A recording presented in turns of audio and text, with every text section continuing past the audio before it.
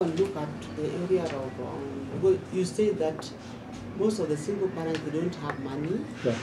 And it is very good what you are doing is so wonderful because you are connecting them. Yeah. But in case of dropouts who cannot even afford, do we have programs to try to arrest that situation? We talk of unemployment, things like that. So what we normally do, maybe if we come across a case like maybe a kid, maybe has sat for KCPE, and the parent or the guardian is not able to take her to or him to secondary school. That's why we have partnered with other organizations that can help in that area. So that's why I said earlier, we look with those organizations which can add value to what we are doing. An organization that can understand our problems. Because that's why we refer them to Gonyomo Primary School, because it's a government school, and the head teacher and the school management committee are aware, because some of them come from the same environment. Yeah, maybe just to add on that, like when we did our our first research on issues of education, we also linked up with he's called Bishop Mutari.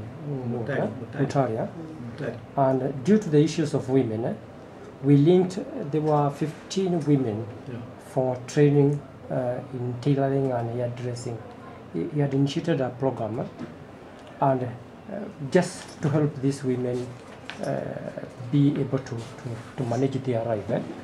Two, there is also issue of HIV and AIDS, which affects women so much. And we did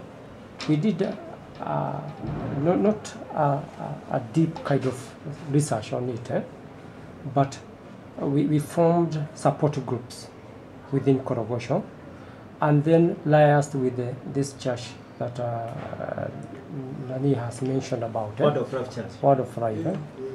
And good enough, they agreed to start a program. So we have a program running for every year. And like last year, they had 80 people who are undergoing training and counseling for 9 months. They graduated, I think, on March. And now they have another group which we have referred from the community, just as a way of supporting, because as Akon Kenya, we don't have a way to help them, but we can be able to refer to other organizations that have capability to do that. And then again, to add it on, you had Econ is a membership organization. And something funny now in Korokocho, almost 3/4 of our members are women. Yeah, so don't worry about it. It's not married, but just a concern and a focus. It's a concern. A focus and it's a real one. He has mentioned concern. The identification of the issues which are affecting. You know, sometimes we generalize things. Yes. And so when we generalize, we cannot really be effectively addressing the issues. And I'm happy because you mentioned HIV. I was almost going to ask you, are there some gender priority issues which have been identified? And so it is. So you talked about HIV/AIDS. Is there any other gender issues which are arising? HIV/AIDS. Is there any gender priority issues which are arising?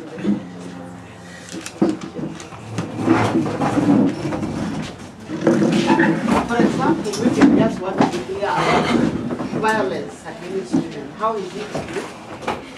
Women are the majority. So they often structure the issue as violence, not issue as violence against women. Or not We organize on a community basis, so when they deal with security issues, it's really everybody's issue.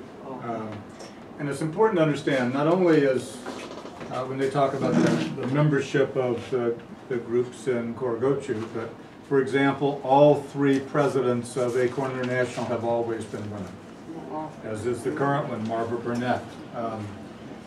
So the head organizer in France is a woman. The head organizer in our largest affiliate in Canada is a woman. So these issues are embedded deeply in the DNA of the entire organization, and we're a mass-based organization. So in the same way my brother was talking about our efforts to incorporate Muslims and Christians and others, it's black and white and brown in the United States, it's men and women, and we really are aggressive about not separating those issues out. Because we're about building power. And as soon as we talk about dividing, there goes our chance of building power that can win. But we're involved in, how is secure housing not a women's issue? How is better pay not a women's issue?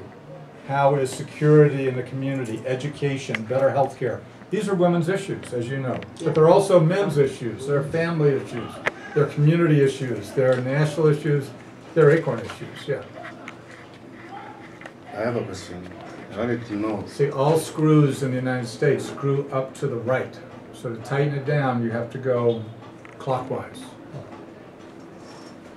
I had a question. I wanted to know the number you arrive to for the kids who want the support. Each year we had that there's 10, there's 12, and the number is reducing.